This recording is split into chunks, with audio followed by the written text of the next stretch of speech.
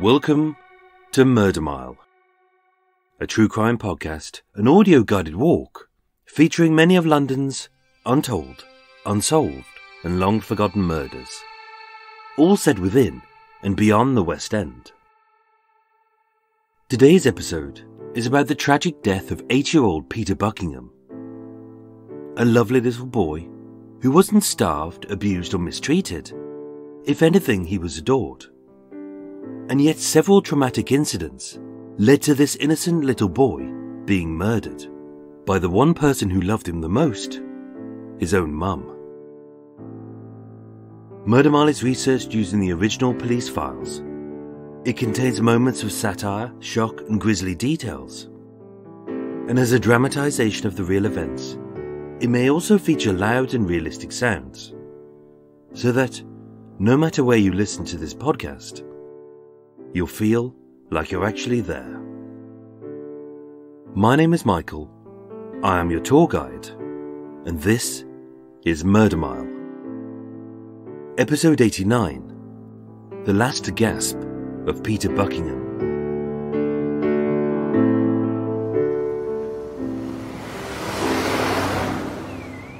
Today, I'm standing on Milton Avenue in Harlesden, NW10. 4 streets south of where the first date killer dumped Kate Beagley's bloodied car. 2 streets east of the factory where Reg Christie met Muriel Eady. 3 streets southwest of the home of the suitcase canal dumper Thomas Kochek. And barely 1 mile west of the bungled release of Ashrash Amrani. Coming soon to Murder Mile. Harlesden is a real hodgepodge. Whereas in the 1900s, it was still a pretty little village on the outskirts of London. As the city's population swelled, Harlesden village was swamped by an industrial hub, full of cranes, trucks, trains, and the choking chug of factories. Today it's no different, except that drifting amongst the exhaust fumes, you'll detect the fragrant whiff of fried chicken, cannabis, stale pits, and a confusingly delightful smell as the biscuit factory fires out its ovens. Toasty biscuits. Unless you live here, Harlesden isn't the kind of place you'd consciously visit. Yes, it has some sights. Acton Lane Power Station was where parts of Batman and Aliens were filmed. Dennis Nielsen was briefly a local policeman. There's a hospitality company which sends pedants into a spin as they've misspelled the word events with an apostrophe. And even I lived here, in an almost derelict, rat-infested old people's home, where the cockroaches were eaten by the mice were eaten by the rats, and as the rats eventually died of obesity, the cockroaches moved back in. And although I once saw 3 mice dancing in my bag of dried couscous, we still received from Brent Council a 4-star rating for hygiene. 2 streets from Harlesden village is Milton Avenue. One side of the street consists of a 1920s terrace, and the other is a mishmash of new builds and maisonettes, now known as Greenwood Terrace.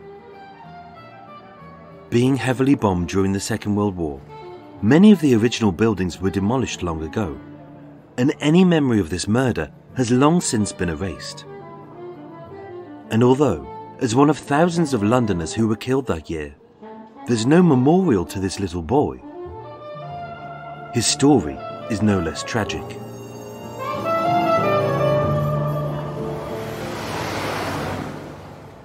As it was here, on Thursday the 18th of November 1948, in the ground floor flat of 134 Milton Avenue, that a desperate mother felt forced to make a tragic decision and took the life of her own son.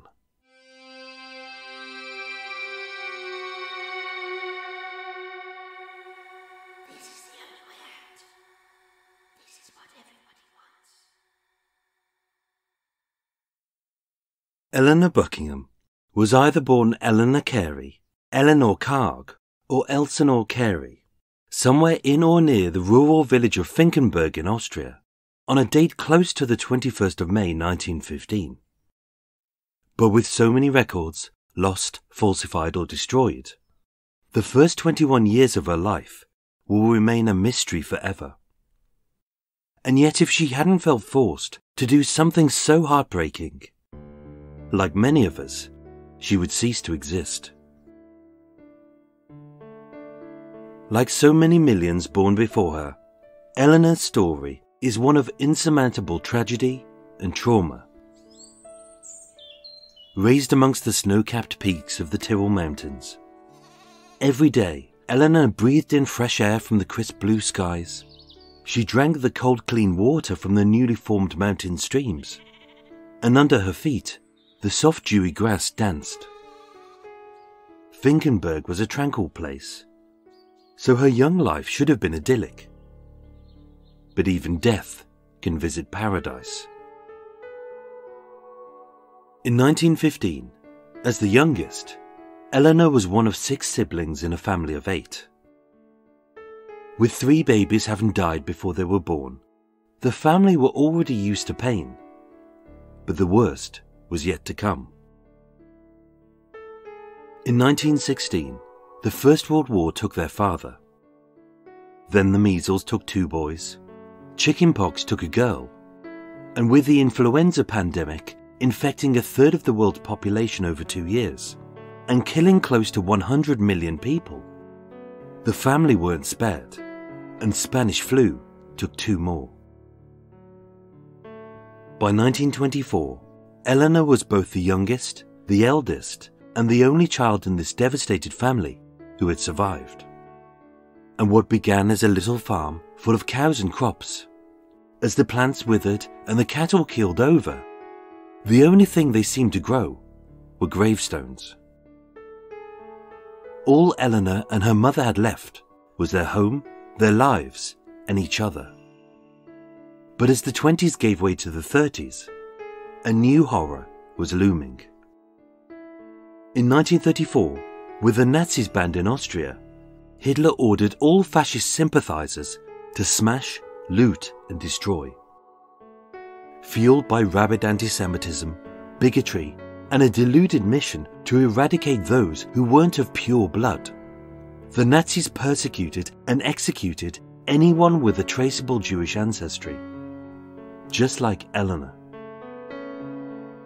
In the blink of an eye, everything she had owned or loved was gone, and for nothing she had said or done, she was no longer welcome in her own country. Eleanor was just a small, quiet woman, too shy to speak up and too timid to lash out, with her bitten-down fingernails often trembling, and her pale, pained face framed by the frayed ends of the pigtails she chewed. In April 1936, although she had never set foot outside of her village before, clutching a small battered suitcase and barely able to utter a few English words, she fled her homeland and headed towards an uncertain future, unaware that she was escaping an almost certain death in the gas chambers of Auschwitz.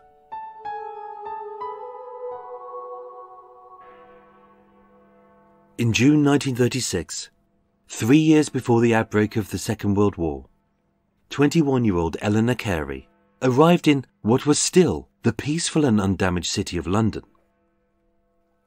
Here she was safe. And yet, just 8 years later, this doting mother would put her own child to death.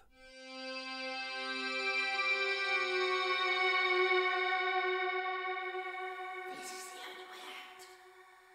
This is what everybody wants. Compared to the little rural village of Finkenberg, London was dirty and chaotic. For someone so timid, the city was a terrifying noisy cacophony. Here she couldn't sleep, she couldn't breathe, and everything was slathered in soot. Nothing was soft, fresh or natural. It never got dark and it never went silent. But seeing the city as her sanctuary from death, slowly this crazy chaos became her new normal. In April 1934, Eleanor embraced England as her own, and she became a naturalised British citizen. In June 1939, just 10 weeks before the Second World War was declared, and with Austria under the jackboot of Nazi control, Eleanor married James Buckingham, a lovely older gentleman who, being aware of her frayed nerves owing to a turbulent childhood, he was always kind, devoted, and patient.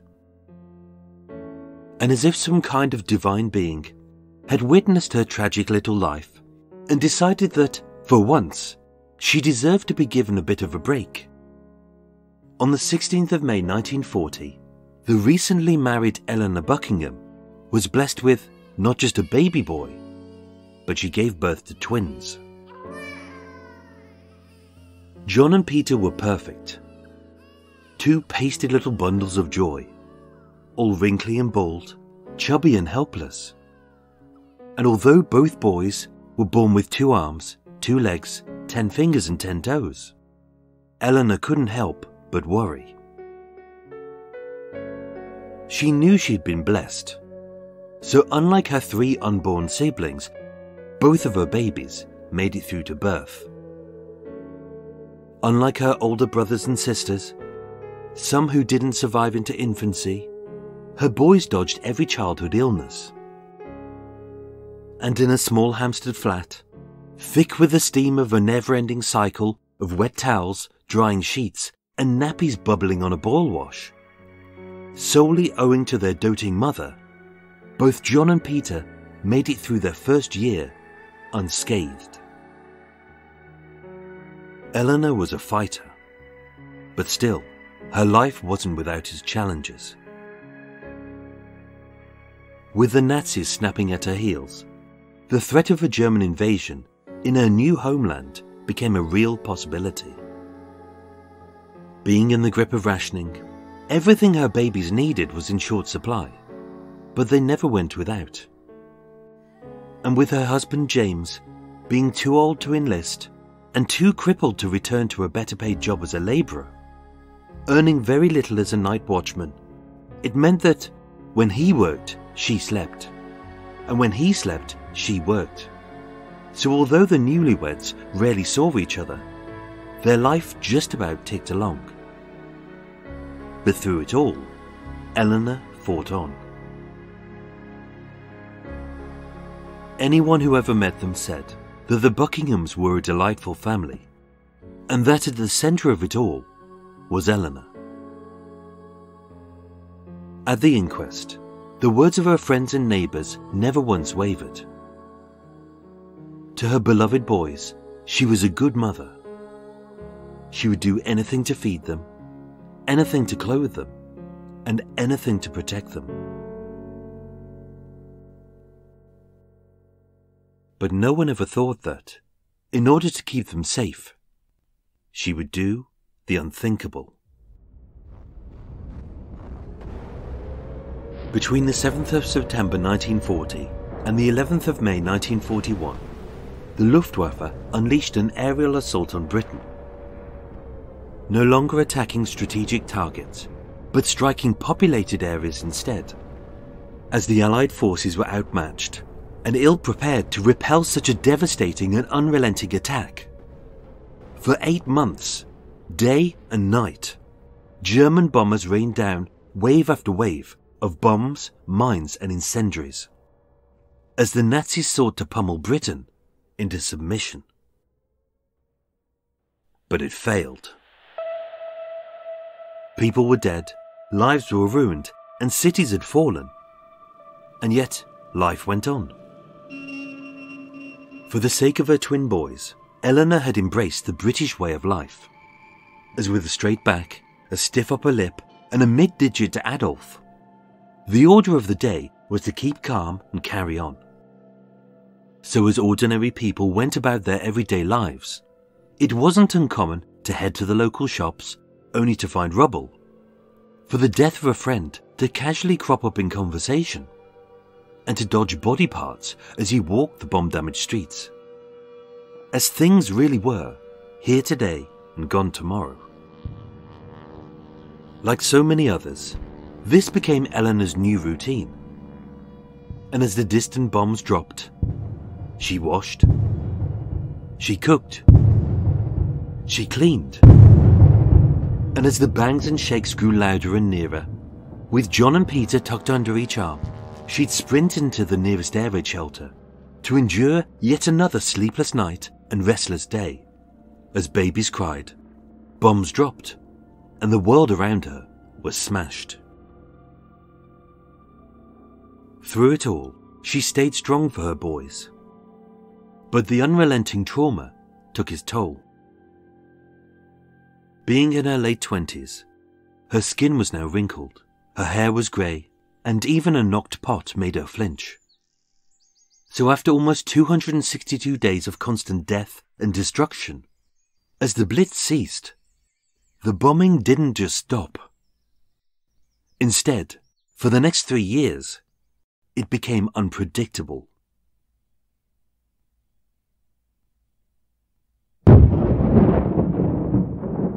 On the 3rd of June 1944, the Hampstead flat of the Buckingham family was hit.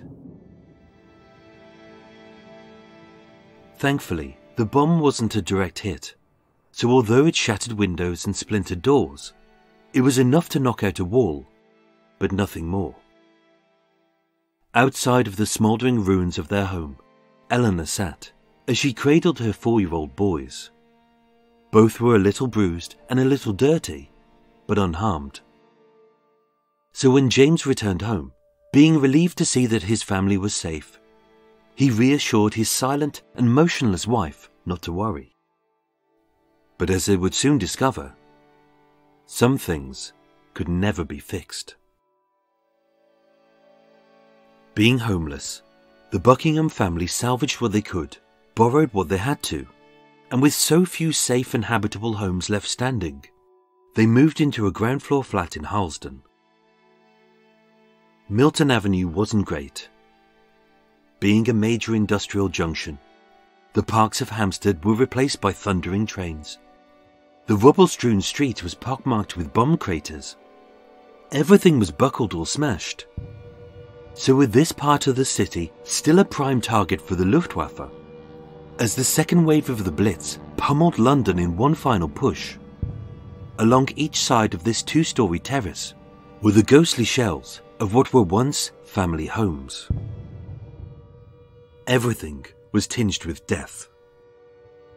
And although this little flat was too small for a family of 4, it had a roof, walls, floors, and in a small kitchenette, a simple gas oven. So for now, they made do. As Eleanor returned to her usual routine, as she washed, she cooked, and she cleaned.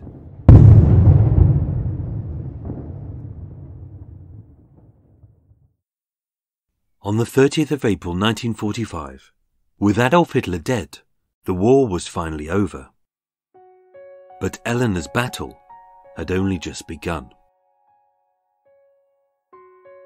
Across the smoky ruins of the city, as the people cheered, children played, and jubilant church bells rang out, Eleanor should have been elated. But this tiny nervous lady, who was still only 30, had witnessed enough trauma to last a lifetime. Her body was frail, her brain was fried, her smile was gone, and her nerves were shot. 2 days later, being unable to cope, Eleanor took an overdose of aspirin. 1 week later, having almost recovered, she attempted suicide again. On the 8th of May 1945, Eleanor was committed to Shenley Mental Hospital in Hertfordshire, a new psychiatric facility regarded as the cutting edge in mental health. It offered rest, relaxation and recuperation, as well as innovative treatments such as viral therapy, drug-induced comas, insulin injections, and electroconvulsive therapy, a successful treatment for major depressive traumas. Administered a course of ECT, Eleanor showed much improvement, as over the weeks she became calmer, happier, and healthier. But having never been apart for so long from her twin boys, the longer she stayed here, the more anxious she became. On the 28th of July 1945, after 10 weeks away, Eleanor Buckingham was discharged from Shenley Hospital. Upon her return to Milton Avenue, she was reassured by familiar things. Her tiny little flat, her doting husband, and of course, her babies. She was home, but home was full of nothing but bad memories. And now, on every radio, in every newspaper, were reminders of what this former Austrian had potentially fled. Images of the Holocaust, of the death camps, of the rotting bodies, and of the gas ovens. And having attempted suicide a further 3 times, on the 5th of November 1946, Eleanor was readmitted to Shenley Hospital. With her delusions darker, her self-hatred deeper, and paranoid that the nurses had stolen her babies, Eleanor repeatedly escaped from Shenley. And although a second course of ECT did show some improvement, against the advice of the hospital's superintendent, James petitioned for her release, and after 5 months away, Eleanor was discharged.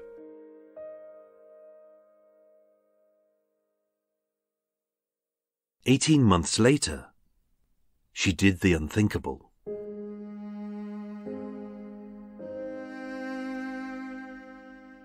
Like most days, Thursday the 18th of November 1948 was a living nightmare. The Buckingham family was stuck in a no-win situation, as whether at home or in hospital, Eleanor only got worse. Her language was foul, her moods were manic, and petrified that the neighbours were conspiring to kill her, and gripped by the terror of being sent back to Shenley Hospital, her life was one long paranoid delusion.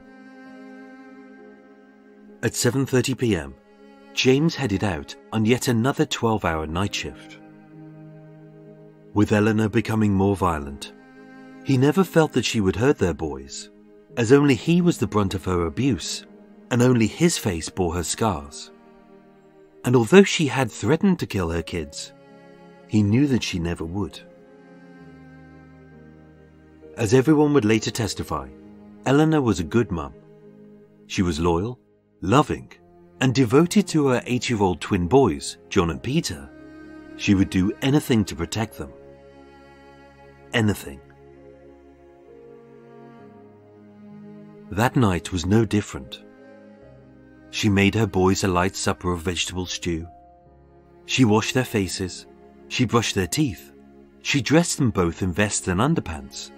And having kissed their foreheads, she put them both to bed. With the icy winter wind howling, the old house drafty, and the coal fire out of fuel, on the floor of the kitchenette she placed a mattress. And as all 3 of them snuggled up together under a duvet, they were soothed by the warmth of the gas oven, as Mother and her babies drifted off to sleep. This is the only way out. This is what everybody wants. During the night, John awoke. With his skin shivering, his eyes stinging, his head pounding, and his lungs spluttering. Unsure if this was a nightmare, all he knew was that, with the gas oven off, the kitchen was dark and cold. In her arms, he saw his mother feverishly rub his brother's frozen limbs. And as she carried the limp boy into the bedroom and tucked him under a duvet, John followed. But as he snuggled up to Peter, he could feel that the bed was as icy cold as his brother. Still feeling drowsy, it didn't take long till John drifted back to sleep. And although his twin was still and silent, his mother was not. As she sat on the bed, beside her two boys, and rocking back and forth, repeating, "It's still warm. It's still okay. It's still warm. It's still okay." But Peter wasn't okay.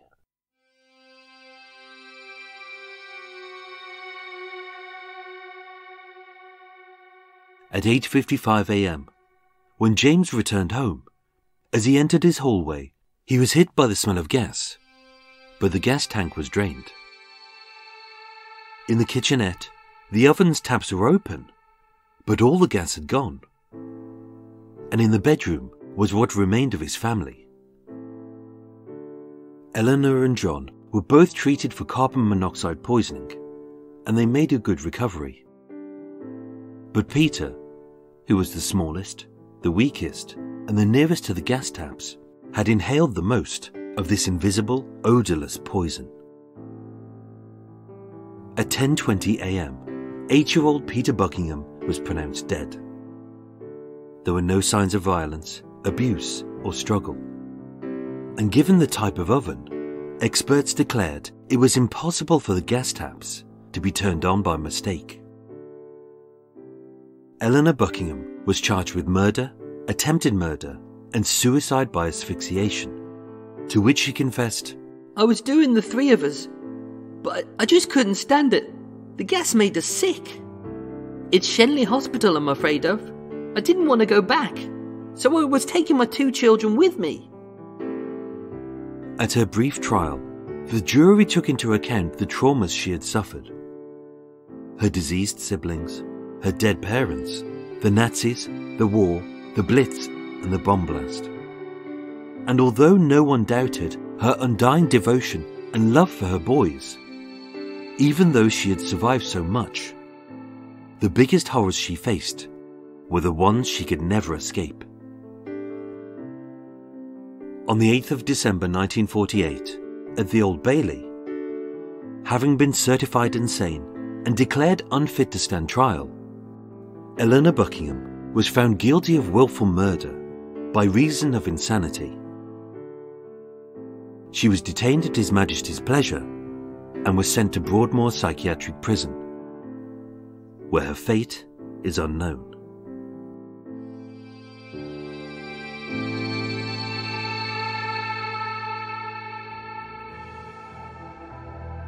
Ladies and gentlemen, thank you so much for listening to Murder Mile.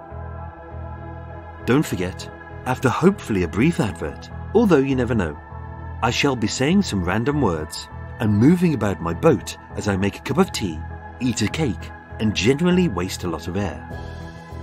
But before that, a big thank you to my new Patreon supporters, who are Oliver Hepworth, Stacey, John Dane, Jennifer Green, Anna White, and Melanie Gudgel. I thank you. I hope you all enjoy the thank you cards and goodies, and that you're staying safe and well. Murder Mile was researched, written and performed by myself, with the main musical themes written and performed by Eric Stein and John Books of Cult with No Name. Thank you for listening, and sleep well.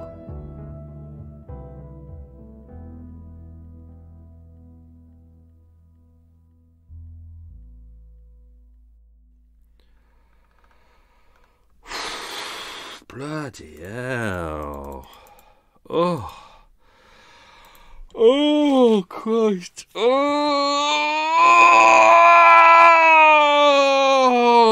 tired. Oh, open some curtains a bit. Oh dear, that was slightly harder to do that one. There was a goose that kept coming past, going. It was one goose by itself, and it was really lonely, and it's trying to find its buddies. And it kept going back and forth past the boat. There's no gooses here except that one. It's going meh, meh, meh every like second. And it's like 20 minutes of this I couldn't record. Anyway, right. Hello everyone. Extra Mile, blah blah blah. Extra Mile. Here we are.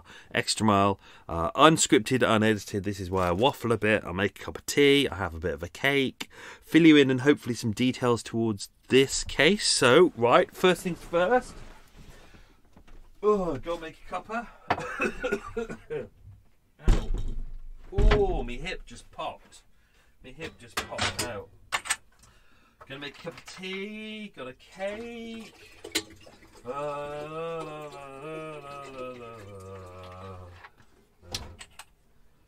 Right, hang on. Tea time. Today's, tea as always is going to be a PG tips. PG time. PG tips. Got to be done. Hopefully you can hear me a little bit better this time because I've changed my kind of setup that I'm using. So hopefully you can hear me a bit better. Maybe not. I don't know. Coming back. This is today's cake. What is the cake of the day? This is very exciting. Hang on, let me see how long I've done. Right, okay, cake of the day is chocolate twist. It's like a long pastry in a twist. There's some kind of jammy thing in the middle, and then there's lots of chocolate sprinkles and things around it. So that's going to be very nice. Looking forward to that. Hope you're all well and staying safe.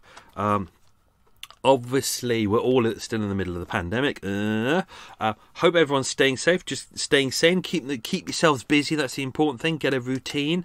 But more importantly, I'm seeing a lot of people doing this. A lot of people posting pictures of themselves wearing masks. Don't seem to be seeing a lot of people wearing gloves.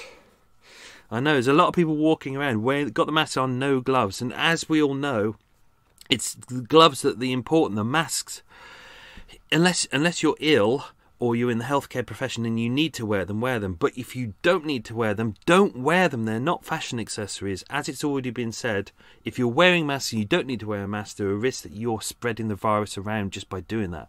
Gloves are what you need to do, or washing your hands, as they're saying. People don't seem to be understanding the rules or keeping your distance from people. I think a few weeks in, a lot of people are becoming complacent. So even though I don't mean to be preachy, I will be with this. Wash your hands or use the antiseptic. I'm using the antiseptic gels on my hands, and I'm using gloves everywhere. It's weird. I go into shops and people are looking at me like, where's his gas mask? Or, whatever mask we were meant to be wearing. And it's like, well, I'm not in a healthcare profession. I'm currently no longer looking after people who are ill. Haven't got. I only need to wear gloves, and I do. I'm thorough with my gloves, and I come home and I wash my hands. So I'm helping not spread it. But there's a lot of people doing their selfies online and going, "Oh, look at me! I'm wearing my gas mask," and it's like, yeah, that's fine, but where's your bloody gloves? Obey the rules. These cases of infection are going up by 100,000 a day at the moment across the world. 100,000 a day. And it's because people aren't obeying the rules. They're not social distancing. They're not keeping their distance. They're not washing their hands. It's all to do with touching things and putting it near your face. And that's how you get the infection. Rant over. Just to say, everyone, you may have noticed there was a bit of a feed drop in the episode recently for a podcast called Immaculate Deception. Hope you don't mind about that. This is just a bit of an apology from me. Normally I would say no to kind of a feed drop like that, but obviously times are hard, things are difficult, we're all kind of short on money.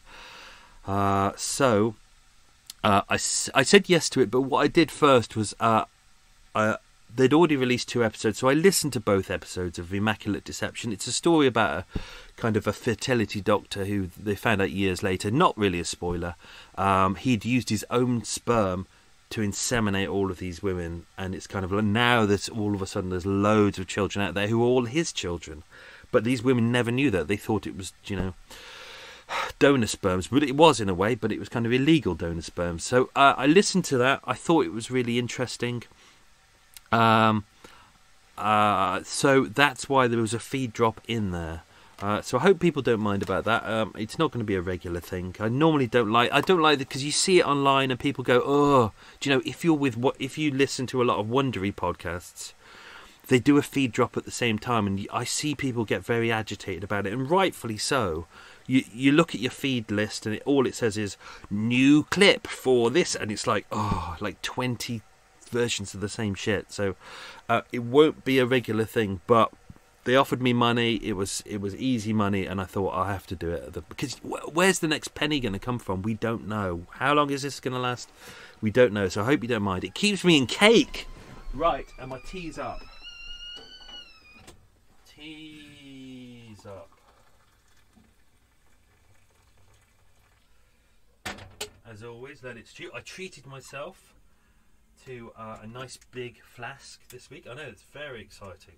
because I realised I make a lot of tea during the day, and because we don't know how long things are going to last, we also don't know how long gas is going to last. And because I'm not connected to the mains, I run off gas tanks on here, and they last about, well, like one will last 3 months, and I have 2, but there is a risk that they could, you know, who knows whether the gas is going to expire. So I'm trying to eke out my gas.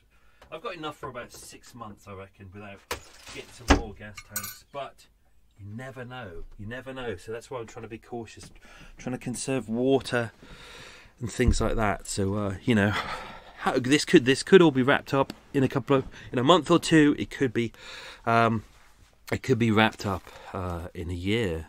You know, you never know. Just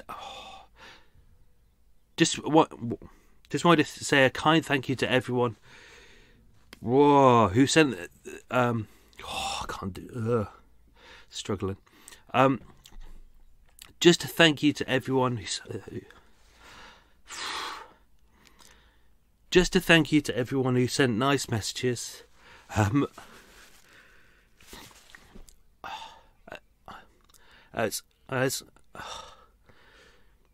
podcast isn't broken, I assure you. Just to say, as many of you probably know, my mum passed away. And all of you sent really lovely messages. So just to say that really meant a lot. It really did. I didn't get to reply to them. I kind of clicked, you know, like, so everyone knew that I'd seen it. But I did read them all, and thank you very much. So that was really lovely. Obviously, this was a difficult episode to write. The first half of it I wrote knowing that mum was dying, and the second half I wrote after she died. So, but it was good. Do you know, it's been a difficult week, 2 weeks, but it was good in a way. Do you know, I did my writing because we're under these extreme conditions at the moment where we can't travel and we can't see people and we can't.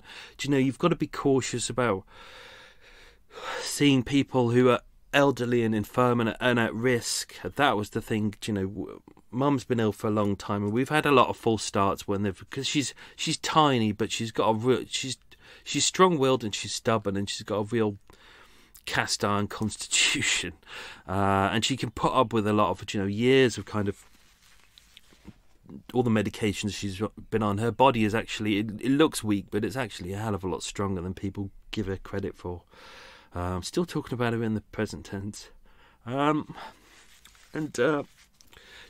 many times she's kind of, you know, we've got the call, it's like Mum's dying, and it's like, okay, we rush down there, we say our goodbyes, and then the next day, like, she'll go from being catatonic to up on her feet, like, hello, how's everyone doing, la, la, la. And it's like, and the doctors are like, we have no idea what's going on. And I'm not blaming the doctors, it's literally Mum's condition was, we still don't know what it is.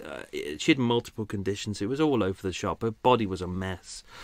But she could bounce back from things, she could bounce back from the dead, and we said goodbye so many times. So, like, about 2 weeks ago, my brother said, look, they don't think Mum's going to make it. And we were like, yeah, yeah, whatever. That's, you know, we've heard that one before. I'll see you next time. It's like, it's dark humour, but we're kind of used to it now. But then it was my brother was like, no, because he lives local, so he got to see Mum every day, and he was like, no, this is really it. It's like the end of life nurses are out. Where we're discussing the end of life medications.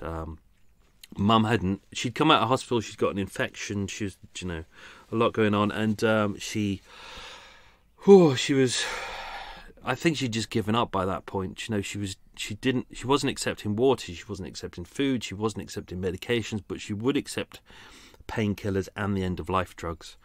So by the time I didn't think I'd get to travel because of this infection. I didn't want, because it's a care home and it's full of lots of vulnerable people. I wanted to see Mum, but I didn't want to pass. If I had germs, I didn't want to get on a dirty train, get on a dirty tube, get there in the care home, make people ill, make the staff ill. Do you know, as much as my needs were there, I didn't want to hurt other people. But So I was halfway through writing this. I almost went there, and then I stopped. Thought, I can't do it. I can't make people ill. But the next day, the Friday, was it the Friday?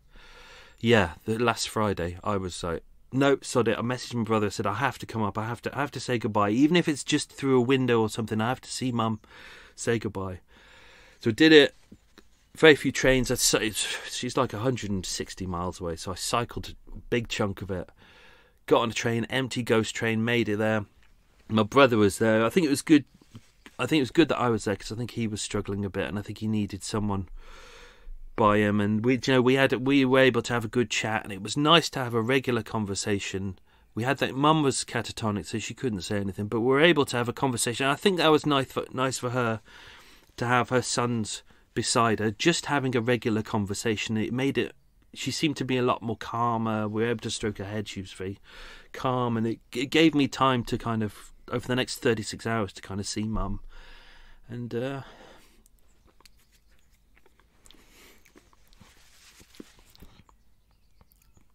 I think the last hour was difficult because it was like, even though she'd survived for, like, in the end it was 18 days without food and water. It was her decision. It was her last decision. It's what she wanted to do. She wouldn't take anything on board. So she survived a lot longer than, like, 10 days is how long you meant to last. She lasted 18, and even the nurses were coming in going, we've no idea how she's lasting this long. She just kept going and going and going. But because of the Friday, I knew I had to get back. I knew I didn't want to be there in case I caused more of a problem there.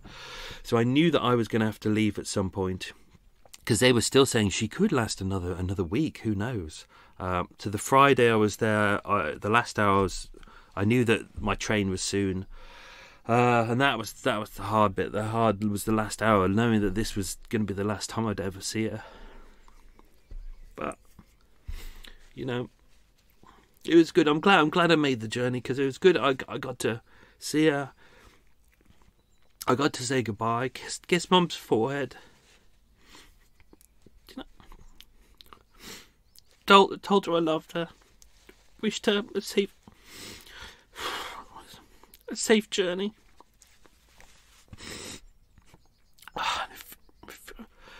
And a few hours later, she was gone. But I was but at least she's, it was her choice. She did it on her terms, which was the way she would have liked it. And you know what? She's better now. She's not in a, having all the illnesses she had, especially dementia and stuff like that, it must be quite frightening. So, she's at peace now. So, we've got the funeral in about 2 weeks, and then another one will be coming up this year as well. So 2020 has been a bit of a bastard for all of us, hasn't it? But that's what it is. So just thank you to everyone for their lovely messages. That was really nice of you, really kind of you, really helped me along. Also, a special thank you to Cynthia. Sent a very kind donation in relation to this. So what I'm going to do, there's only going to, unfortunately, because of funerals, you can only have 5 people at funerals now, and all funerals are being limited to just a couple of minutes because there's so many that they have to have. There's just not the staff to do them, and I totally get that. So there's only going to be a few of us at Mum's funeral. There'll be me, my brother, sister-in-law, one of Mum's friends, and 2 people from the care home, we hope. So that'll be good. It's just a selection of people from her life, and I'm going to buy them each a drink with that donation. So that's very kind of you, Cynthia. So thank you very much. That was cheerful, wasn't it? And that's why this was a hard episode to write, because it's a story about a mum with lots of mental health problems, and I think I've related too much to it. So right. Questions, quiz time. Let's do this bloody quiz, and then we'll do some more information on this. Right, everyone ready? Question number 1. Oh, that cake looks too good. Cake looks too good, and the tea's right here. Question number 1. What was the name of the hospital Eleanor was committed to? good hospital. It still exists today, and I'll try and post some pictures of it. Question number 2. Name both of the places that the Buckingham family lived in London. Question number 3. Name the village Eleanor came from in Austria.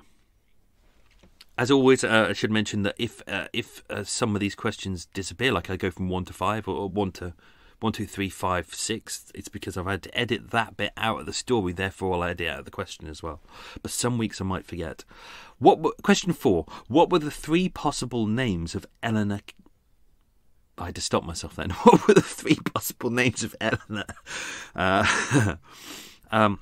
I'll explain all this later. Question 5. What did James, her husband, do as a job?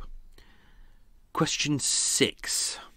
What killed off her family, her original family, her mum, her dad, her brothers and sisters? What was the twin boys' final meal? Question 8. Where did she spend the rest of her life? After her court, the trial at the Old Bailey. Question number 9. What treatments did they offer at the Shenley Hospital? And question 10. Over the smell of car fumes, cannabis and chicken shops, what is the unusually sweet smell you can detect in Harlesden? It's a familiar smell that I've smelt many times. You can smell it on the canal going past, because the canal goes through Harlesden as well. The canal is literally at the back of this street as well. So it's a weird intersection. It's an intersection of a very busy road, a main train route, canal system, and Acton Lane power stations, and then next to that is the McVitie's factory. So it's a bit of a mess of a place. But you can as you go through, you can smell horrible smoke and things, but then you can smell McVitie's biscuits. And I know it's not them making the biscuits, because my dad, when he was a teenager, used to work in a biscuit factory, and he said when you can smell a really, really biscuity smell, it's not them making the biscuits, it's them firing out the ovens to burn out all of the biscuits that stuck, and that's what you can smell. It's normally around 3 o'clock. This was one of those cases found in the National Archives. I didn't know anything about it, just did a little bit of a search. I can't remember how I found this one. They have a search function now, and I used it, and I thought, oh, okay, yeah. All it said was Eleanor Buckingham killed Peter Buckingham, aged 8.5. And I thought, child murder could possibly be good, could be bad. Case turned up, the case file, pulled out the file. The file was barely 15 pages long. It was tiny, and I thought, oh, God, this is really not going to be... there won't be enough in there to tell me. But I read it. It was simple. It didn't really go to trial. It didn't go to major trial because it was pretty much open and shut. She confessed to it. She had a long history of mental illness. She'd said that she was going to try and kill her children before. She did. So that's really all it was. And even though it was a tiny file, I'll post a picture of it online, because normally they're big and fat. This was a tiny little sliver of a file, but I read it and it was sad, and I could really relate to the story, and I just thought, do you know what? Even though it's going to be a nightmare to try and research all this information that's not in there, it'll take me a long time, but I think it'll be worth it in a way. So, just to say, as I mentioned in the story, the first 21 years of her life, a lot of it is based around people who knew her, but at the time of the murder. So this is obviously like 10, 15 years after, she died when she was convicted when she was 33. So a lot of these people wouldn't have known her from Austria. So a lot of these details may not be correct about her early life, but this is what people have said. So I've tried to fashion it into a story, which is why her date of birth may be wrong. I can't give away too much because this is the quiz. Her name may be wrong. I'll explain why as well. Her name was a nightmare. Her mum's name was a nightmare. It was really difficult to piece all this together. But you know what? When he knows, not coronavirus. So hopefully I've been able to fashion a story out of it, which is why the quiz is slightly more difficult this week, because it's kind of like there wasn't that many facts that were in there, but there was a lot more about her and what was her thought process, what was going through her mind. So although she never really gave any statements about what's going through her mind, because we know that the trauma was caused by past trauma, but also the Blitz, all the bombings, being involved in that bombing as well. Unfortunately, where her house was in Hampstead when that blew up, we don't know. It wasn't listed. So that's a little bit vague as well. So we only really know details of what people's statements have said. What we did get, we got a statement from James, the father, all about their life. We got a statement from John, who was the other twin, the one who survived. He gave a statement. All the neighbours gave statements. The police gave statements. The pathologist. So all those were in there, but it was kind of quite limiting. I changed a couple of things around in the story just because it was a little bit confusing when I read it, because it was the mum had actually got one of the mattresses, moved it out of the bedroom next to the fire. Oh no, we did that. That was right. But then there was a whole story about moving mattresses, and it just got really, really confusing. So I tried to keep things as simple as possible. So the twin brother said Peter went to bed first in the big bed in our bedroom, which was where they'd end up eventually. Mummy and I brought a mattress from a single bed into the kitchen and laid it on the floor. That was in front of the fire. Mummy carried Peter into the kitchen and put him on the mattress, so he was already fast asleep. I went to bed on the mattress beside Peter. Mummy stayed up. She said later on that she joined them in bed. I must have been asleep when Mummy went to bed. During the night I woke up and Mummy was trying to carry Peter. She told me he was too heavy. Mummy did carry him through to the bedroom and put him in bed. He wasn't moving at all. After that, I went to my own bed, the large one, in the bedroom, and got inside with Peter. He's kind of repeated himself there. Mummy got on the single bed in our bedroom. The light was switched off, and I went to sleep again. Early in the morning, see, I missed out this bit about the early morning because it's kind of repetition, but early in the morning, when it was light, Mummy woke me and told me Peter was dead. I looked at Peter. He was still beside me. I tried to wake him, but he was too stiff. After that, Mummy got dressed, and so did I, and we sat in the bedroom. I sat there till Daddy came in. Mummy never spoke to me. She sat holding her head. I thought that was a nice scene to do, but then I realised that when we get to the end of the story, we've kind of already done that. We already know that's happening, and what we need to get to is the father coming back and seeing what has happened. An autopsy was held that day by Dr. Donald Tear at Kilburn Coroner's Court Mortuary. They said that Peter died of asphyxia due to carbon monoxide poisoning. There was a small quantity of blood froth around his nose and lips. He was in a state of rigor mortis, and there were no signs of violence. Obviously, the blood around his nose and mouth is consistent with asphyxia. The back of his body was cherry pink, which is a sign of hypoxia, and fine blood-stained froth from his air passages. So that's consistent with hypoxia and the other one that I said. My brain's not working. There was a large, partially undigested vegetable meal in his stomach. He was well nourished, as they always say in all autopsy reports. People hate reading that, but they have to start it with the words they were well nourished. He had no diseases, no illnesses, no disabilities. In the investigation, the gas cooker was investigated. It was a H. Scott No. 1 bungalow-type cooker, fitted in 1936. It was examined by Harry Wren, examiner for the Gas, Light and Coke Company.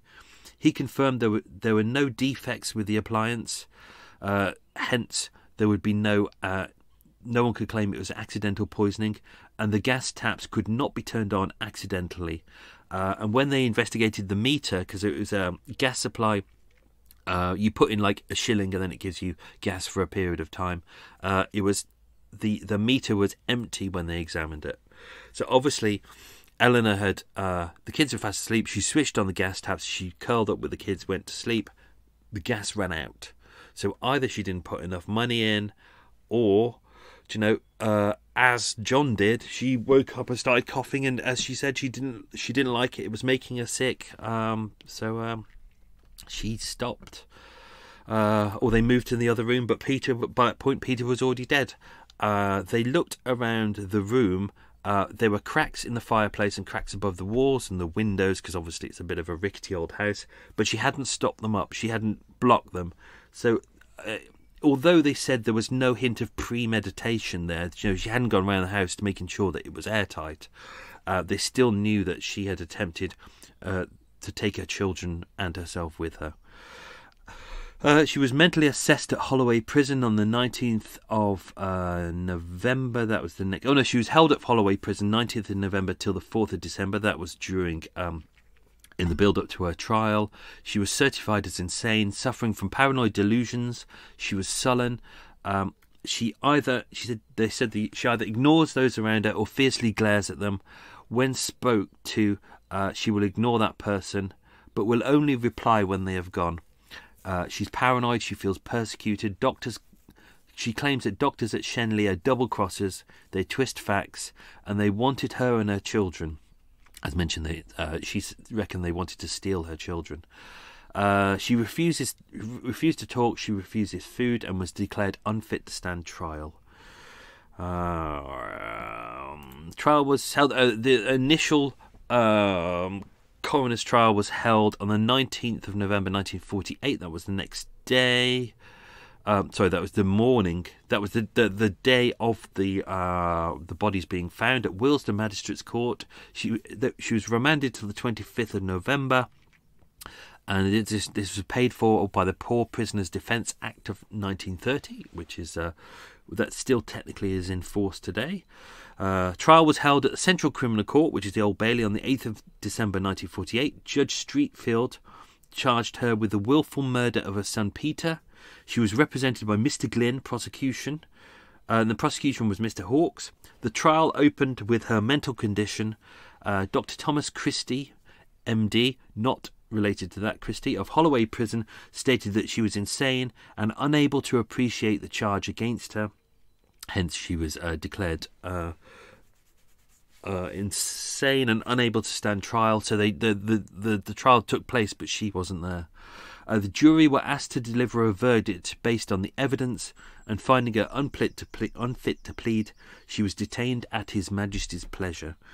As mentioned, she was taken to Broadmoor Psychiatric Prison, and that is where it ends there. I can't really find anything more about her. And that was kind of it. I tell you what, let's go through the questions. Have a swig of tea. I'm still looking at that cake. Yummy. Still looking at that cake. It looks good. Right, I'm going to answer the questions, and then that fills in a couple of gaps that we've got here. So, what was the name of the hospital she was committed to? Well, I've mentioned that about 50 times already, so you probably already got that. It was Shenley Hospital over in Hertfordshire. Question number 2.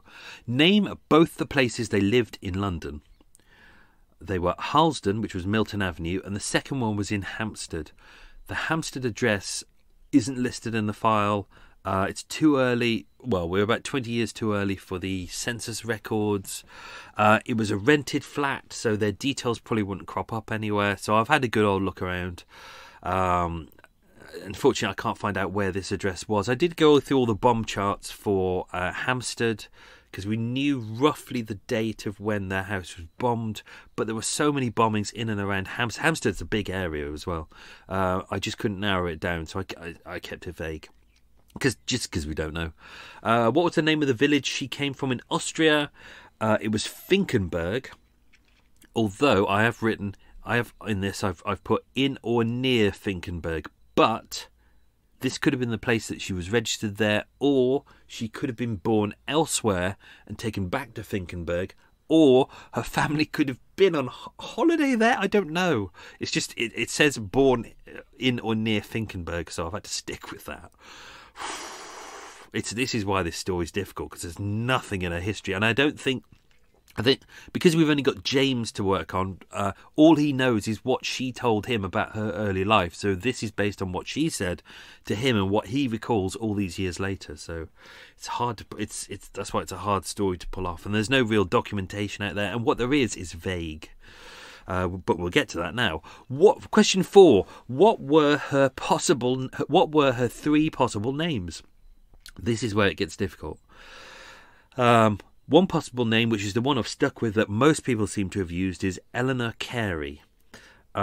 She was also Eleonora Carg, which could be a spelling mistake, or Elsinore Carey. On her marriage certificate, it's misspelt. Her mother's name on the birth certificate is possibly also misspelt. Her details on her naturalisation certificate is misspelt. Her death certificate is misspelt. And obviously, because she's born in Austria, we don't have a birth certificate. So because we didn't know her family's names, didn't know any names of her siblings, didn't know her father's name. Someone did say that her mother's name was Sabine, but I can't find any version of that anywhere. Also, we don't know what happened to her mother. Literally in this story, we know what happened to her. Her father died, apparently. The siblings died, apparently, but I can't prove any of that. But this is what people have said. Her mother just disappears. Literally, she's with her mother, and then one thing I seem to have read is that her mother did make it with her to London, but I can't find any details of her mum in London at all. I've tried different variations of the name. Nothing there. So maybe her mum didn't make it. We don't know. This is why this story is so vague. Question 5. What did James do as a job? We know what he did as a job, thank God. This was because he said he was a petrol pump attendant and a night watchman. I didn't put this in the story because I took it out, but he was based at a place called Geoffrey Davies, which was a car dealership on Neasden Lane, NW10, so not too far away. What killed off her family? This, again, is dubious, but this is what we're told, so this is what I'm working on, but it could be wrong. In 1916, the First World War took their father. That's all we know is he was taken. Whether he was fighting, we don't know. Whether he was just a casualty, we don't know. The measles apparently took 2 boys. Chickenpox took a girl. And the influenza pandemic, how appropriate, infected a third of the world's population over 2 years and killed it's between 50 to 100 million people. People who probably didn't wash their hands. Wash your hands. Wear gloves. Wash your hands. So, yeah, 2 more of her siblings were taken. She may have had more siblings, I don't know. This is still very vague. And as mentioned, what happened to her mother, we don't know. Just don't know. What was the twin boys' final meal? Just mentioned that. That was vegetable stew. Although there could have been meat in there, we don't know. But they didn't seem to find, when they went through the kid's stomach, they didn't find any meat. So, and the meal was, well, it wouldn't be both boys. It would be obviously Peter's, but they didn't find any meat in there. And actually probably they may have even asked John as well, what did you last have for dinner? They would have checked that just to detect if there were any other kind of poisons in there. Question 8. Where did Eleanor spend the rest of her life?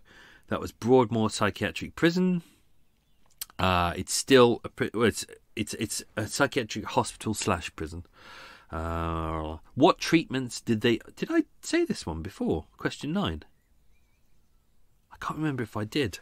I might have skipped this one like an idiot. Brain's not working. Question 9. What treatments did they offer in hospital? That was at Shenley Hospital. Different treatments they offered was viral therapy. This was where they'd worked out, this is kind of what they're doing a lot at the moment, which is they give you a different type of virus, and that counteracts the disease that you have. So this was malaria therapy. So they give you malaria because they could cure. They worked out that they had kind of a way to control malaria or partly cure it. But by giving you malaria, then it would take away other symptoms and things like that. They could put you into drug-induced comas. This was a treatment they were trying at that moment. Insulin injections. This was to help curb psychotic episodes.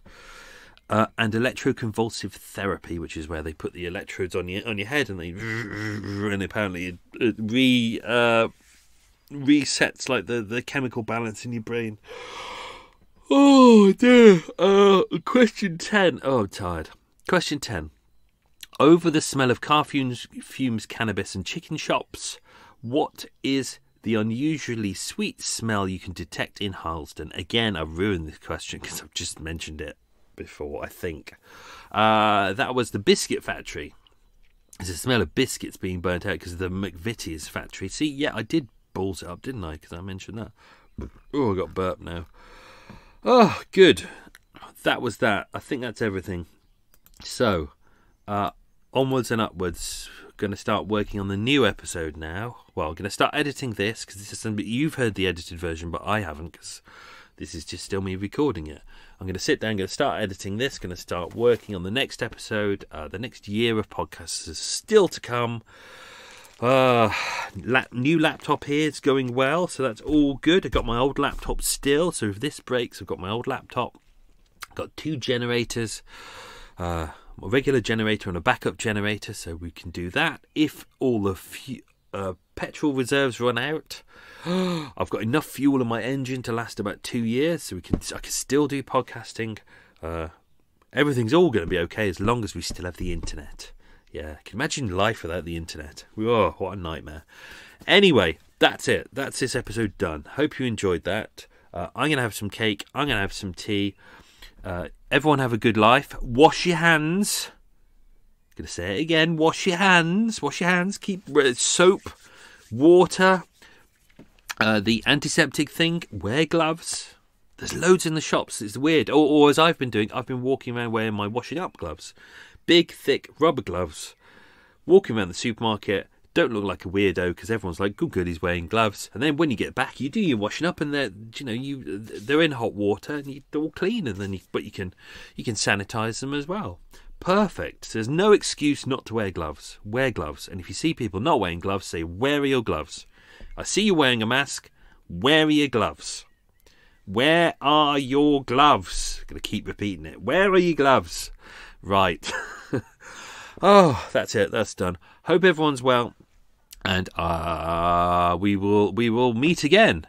Best wishes. Be good. Stay safe. Bye bye.